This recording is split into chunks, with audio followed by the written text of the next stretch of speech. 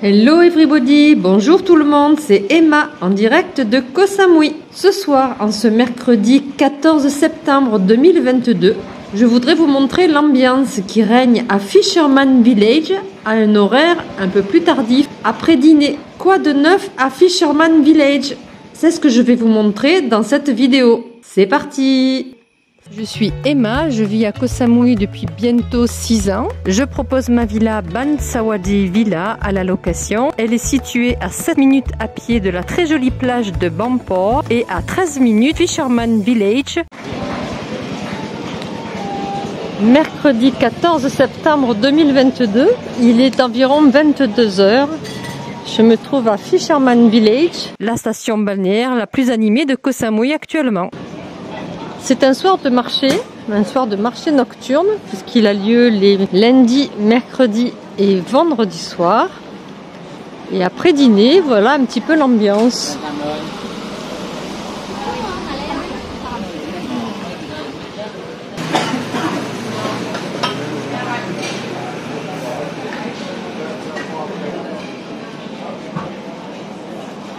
Quoi de neuf à Fisherman Village?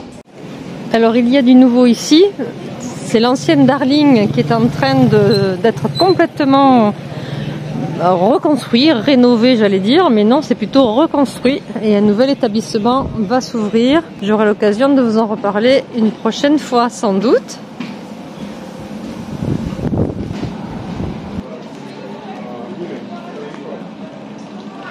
Je vous ai parlé à plusieurs reprises du Spa. Spa, établissement de massage et de soins. On me demande souvent où est-ce qu'on peut se faire des soins à Ko Samui. Et bien notamment ici au Spa, ils font des soins du visage qui sont réputés. On m'en a parlé à plusieurs reprises. Et si vous avez envie d'un massage sympa en étant face à la mer, c'est ici au Spa. Sawadika. Le 20 Stories est un établissement qui a ouvert juste à la sortie du Covid. Alors j'ai pas encore eu l'occasion de le tester, mais en tout cas il y a des fruits de mer monstrueux qui donnent bien envie.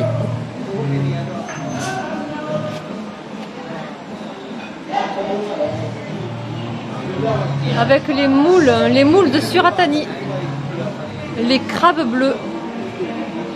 Je ne sais pas si vous suivez les cours de mon amie Stéphanie de Infusion Cooking Classes.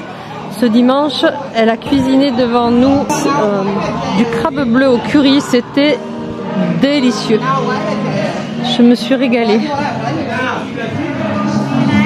Voilà. Au Irish Pub, il y a régulièrement des musiques d'ambiance comme ça.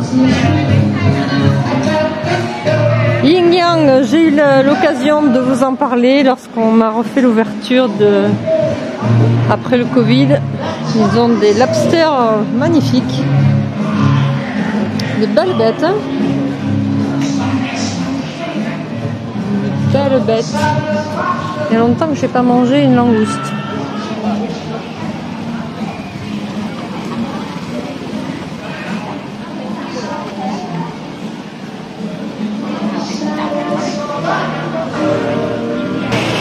Alors les touristes savent-elles conduire des scooters? Il faudrait que je fasse une vidéo pour vous parler de la location des scooters à Ko Samui ou en Thaïlande.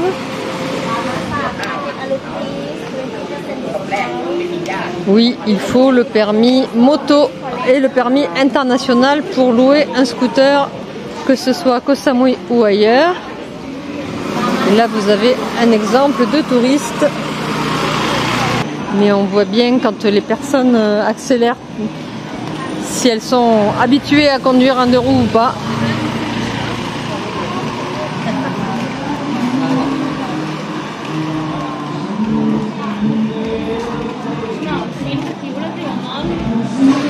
Voilà, environ 22 h du côté de Fisherman Village. Là, j'arrive à la hauteur du Karma. Et du Karma Delhi, son voisin. Établissement réputé pour ses ambiances. Il y a régulièrement des animations qui sont produites ici.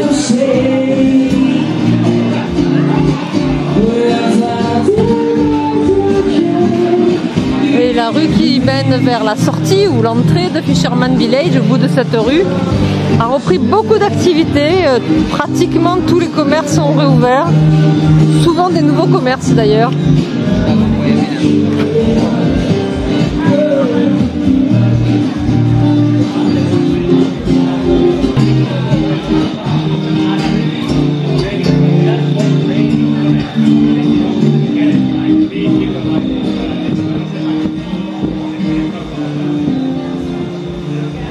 Alors, quoi de neuf chez Amazonas?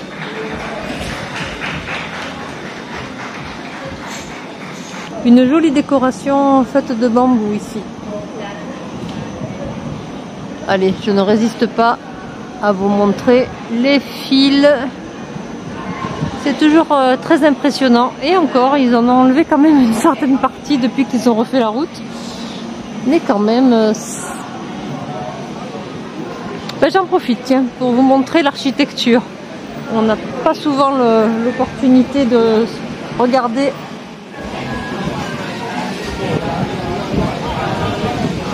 The Frog and Gecko, toujours beaucoup d'ambiance, toujours très animé. C'était un établissement chaleureux. On m'a également parlé de The Two Fishes. Ce restaurant a une bonne réputation si vous avez envie de manger du poisson.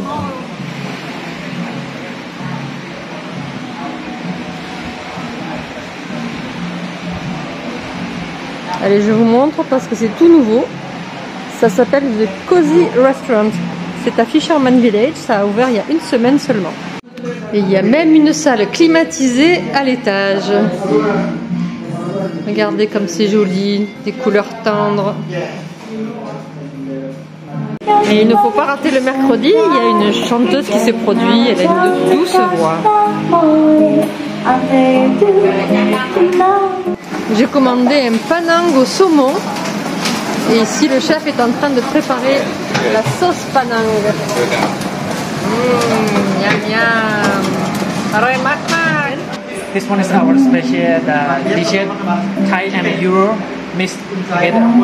Our Thai panang curry and the European style cook the salmon here. Alors moi j'ai choisi un panang au saumon. Donc la sauce panang, c'est une sauce à la crème de coco et au curry rouge. Ce sont des pâtes aux truffes.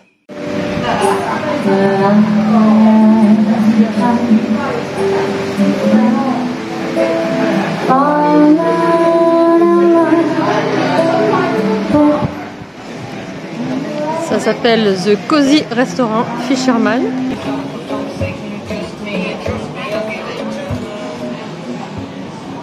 Cet établissement aussi est un nouveau restaurant qui a ouvert juste à la sortie du Covid. Alors je vous rappelle que la sortie du Covid pour nous ici à Ko Samui c'est 1er juillet, hein, donc eux ils ont dû ouvrir un tout petit peu avant.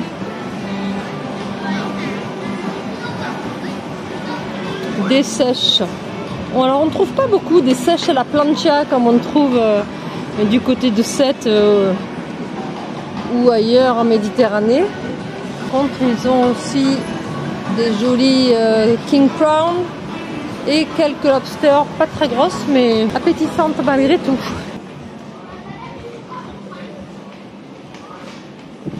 Eden Bungalow, alors vous avez peut-être vu un reportage où le propriétaire de cet établissement français a été interviewé. Alors c'est un bel établissement, un restaurant mais aussi un resort. Et si vous allez vers l'arrière, il y a une petite piscine et des petits bungalows, des végétaux tropicaux, c'est mignon comme tout.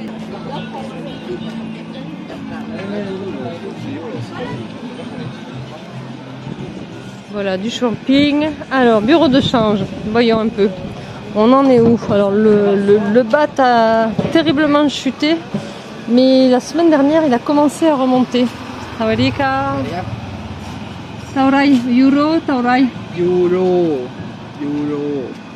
36 Ah, des Italiens. 36 bahts pour 1 euro. Ça remonte un petit peu. Alors sur cette partie-là, on retrouve quelques exposants fidèles. Ah, je sais que mes amis de Montélimar, Alain et Anne, attendent des lunettes. Je les vois pas ici. Mais je vous promets que si j'ai l'occasion de les trouver, je vous les ramène. Ils m'ont demandé des lunettes et aussi des montres. Quand des amis à moi viennent de France, ils me disent « Emma, qu'est-ce que tu veux qu'on te ramène ?» Je leur demande systématiquement des 40 sacs, évidemment. Mon péché mignon. Mais quand mes amis qui sont déjà venus à Ko Samui attendent ma venue, ils me demandent de leur ramener certaines choses. Alors on me demande souvent de rapporter du baume du tigre. Ça c'est assez courant. Ce qu'il y a de bien, c'est que ça ne prend pas de place dans les bagages. Mais mes amis me demandent aussi des lunettes, des montres. Ah, il est de retour, ce monsieur. Vous savez, ces appareils pour faire des jolies décorations. Ça, sorry. Alors ça, c'est un monsieur qui est là depuis des années. Ah, bataille de chats. Bataille de chats devant Smile House. Smile House, c'est un restaurant que j'aime bien parce qu'on peut manger directement sur la plage, les pieds dans le sable. Alors là, vous avez aussi la partie terrasse si vous n'avez pas envie de mettre les pieds dans le sable. Et je vous livre un petit secret, on y voit de là assez bien le feu d'artifice du Koh Samui.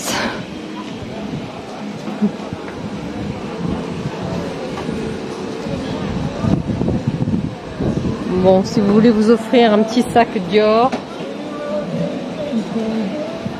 alors c'est un Dior, mais c'est pas forcément le Christian qu'on connaît, hein.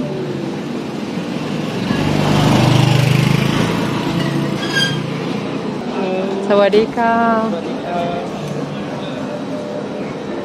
Alors, est-ce qu'il y a des montres pour mes amis? Je ne crois pas. Mais il y en a des jolies, hein. Elle est jolie celle-là.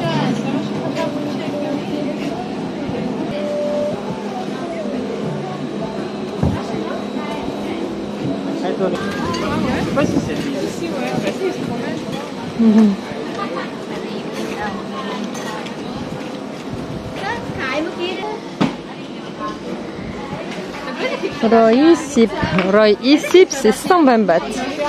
Ah, encore des marchands de lunettes. Alors, est-ce qu'il y a les lunettes pour mes amis?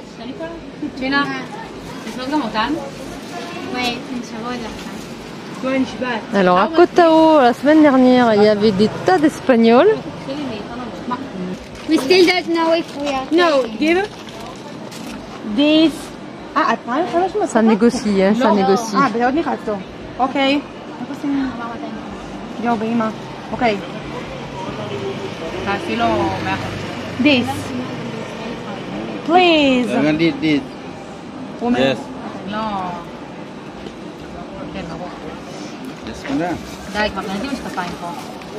Songroy? But you buy more. No. Songroy, good price. Yes, good price. Ouais. Bon, ça va, il peut vendre ses lunettes 200 bahts.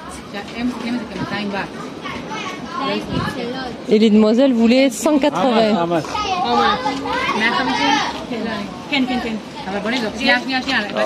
Ah non. Where are you from? Israel. Ah, Israel. Only. Before you give me I'm this. French, but I live in Ko Samui. You. Yes? This is okay. Yes, okay, this one. This is very expensive. We are here You for take 6 how many? months. 6 months? That's very good. It's small paradise here. What? Yes, How much? you're right. That's funny. Your price. Oh no. Very expensive. Over 50. Expensive. Over Thank you. 150. 150. Yes. Ah, 150. 150 bahts. Non, c'est trop vache. Et ben voilà, l'affaire est faite. Ok, enjoy, bye. So do you want to say something to our followers? Come to visit in Koh Samui. Come visit in Ko Samui and Israel. Bye bye. Voilà, elles viennent d'acheter une paire de lunettes à 150 bahts et elles sont là pour 6 mois. Il y a pire hein, comme vie. Hein. Voilà. Là, j'arrive à la hauteur du Koh Tams, mais aujourd'hui, je vais monter le petit marché du mercredi. Alors, il est un peu tard hein, maintenant. Il doit être aux alentours de 22h30, quelque chose comme ça. Et comme vous le voyez, il y a quand même pas mal d'ambiance encore, beaucoup de touristes.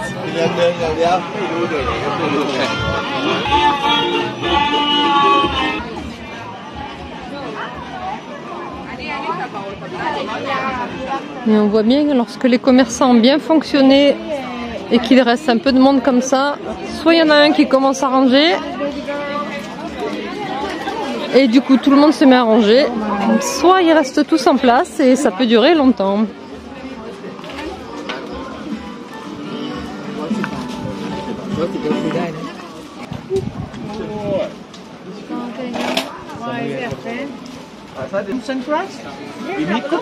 Sawadika. Looking, madam. Looking. Yeah, looking and shopping also. Shopping. Looking, yeah. Kaponka.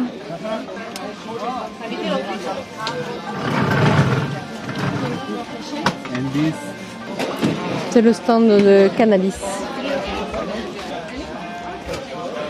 Et oui, c'est en vente ici. No comment, mais faites-moi les vôtres. Dites-moi ce que vous en pensez. Il faut dire que c'est un peu confus ici en Thaïlande. Ah, un petit singe. Alors il y a les petits singes sur le stand réalisés en coco. Et puis le petit singe qui est sur l'épaule du monsieur. Il est tout petit.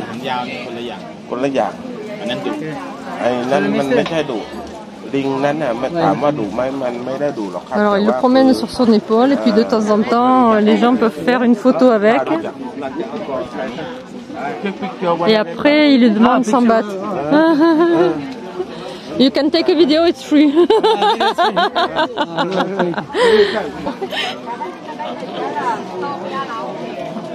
Alors quelquefois on me demande est-ce qu'on trouve des maillots de bain à Ko Samui. Alors voilà, on trouve des petites robes sympas, des t-shirts, des petits maillots de bain. Alors là c'est des maillots de bain pour les vacances. Voilà, souvent ça tient pas très longtemps, mais bon, le temps des vacances c'est très sympa. On n'a pas besoin d'acheter, de venir avec. On trouve ça sur place sans problème. On trouve également des paréos, des sacs de plage. Voilà, tout ça on trouve sans problème. Des tongs. Voilà, monsieur propose des tongs ici, sawadika. Voilà, des tongs pour les messieurs. Et quelques modèles pour les dames, des bonnes copies. Ah bah là. Mais j'en ai une ou deux paires comme celle-ci et c'est très résistant en fait. Elles sont un peu lourdes, mais c'est très résistant. Et oui, aujourd'hui je regarde les lunettes parce que j'ai une commande. Voilà. Vous voulez savoir avec quoi je filme? Eh bien voyez, ici dans le reflet du miroir, je trouve avec j'ai un stabilisateur dans la main et avec mon téléphone. Et je vous fais coucou. Les ceintures, les sacs à main. Ah, un coup de vent. Alors un coup de vent, ça peut vouloir dire qu'il y a une petite orage qui arrive, ce qui est assez courant la nuit à Ko Samui. C'est pas la saison des pluies, encore une fois. Septembre, on a du très beau temps en ce moment. Mais parfois, il pleut un petit peu la nuit. C'est très bien, ça arrose les jardins. Moi, je suis ravie. Tant que c'est la nuit, ça me va bien. What are you doing here? Ah, elle est en train de découper du pamplemousse. Je me demandais ce que c'était, j'ai l'impression que c'était de la viande. Et non, en fait, elle découpe du pamplemousse. Voilà le fruit tel qu'il est ici. Ils sont très gros les pamplemousses ici. Ça fait des bons quartiers. Soit Emma. Very good, thank you very much. Et donc elle vend la portion déjà découpée 100 bahts. C'est top, non? C'est ce qu'il y a de bien en Thaïlande, c'est ça. On achète de l'ananas, on peut le faire couper, on n'a plus qu'à le déguster, on achète du pomelo, du pamplemousse, on n'a plus qu'à le manger. C'est très agréable. Et puis alors les fruits en Thaïlande, je vous raconte même pas. Ah, voilà qui pourrait plaire à mes amis. Vous allez me dire, on n'en a rien à faire, nous, des lunettes de soleil, mais voilà, moi j'ai commande, donc il faut que je leur montre ce qui existe pour qu'ils puissent me dire, Emma, on veut ça. C'est rigolo ça, on dirait des lunettes de plongée. Bon, j'imagine qu'ils veulent ça pour des soirées. Et puis c'est sympa d'acheter des lunettes de soleil quand on est en vacances, n'est-ce pas? On paye tous des fortunes nos lunettes de soleil de marque ou de vue et on aime bien s'acheter des petites lunettes fantaisie qui coûtent pas grand chose. Vous voyez, ça c'est vu tout à l'heure, ça c'est négocié à 150 bahts. Alors il y a plusieurs gammes, des fois on les trouve plutôt dans les 350, 400 bahts. C'est assez variable suivant les stands. Avant il y avait un très très beau stand de lunettes plus chic, moins plastique.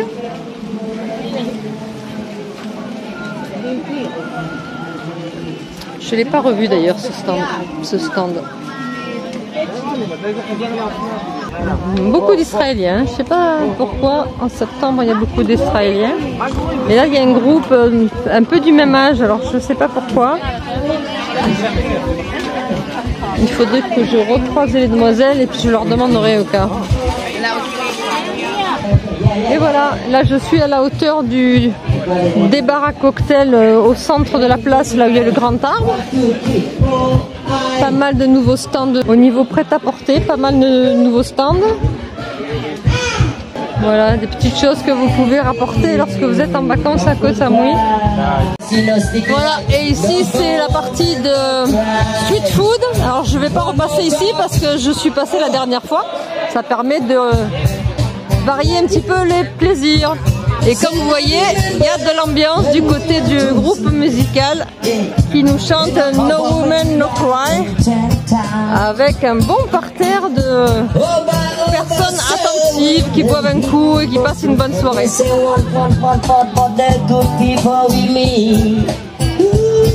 J'espère que vous avez apprécié cette petite vidéo.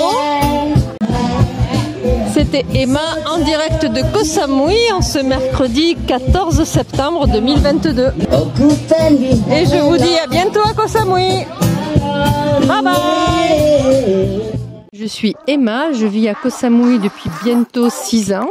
Je propose ma villa Bansawadi Villa à la location. Elle est située à 7 minutes à pied de la très jolie plage de Bampor et à 13 minutes de Fisherman Village, la station balnéaire la plus animée de Ko Samui actuellement. N'hésitez pas à vous rapprocher de moi. À bientôt.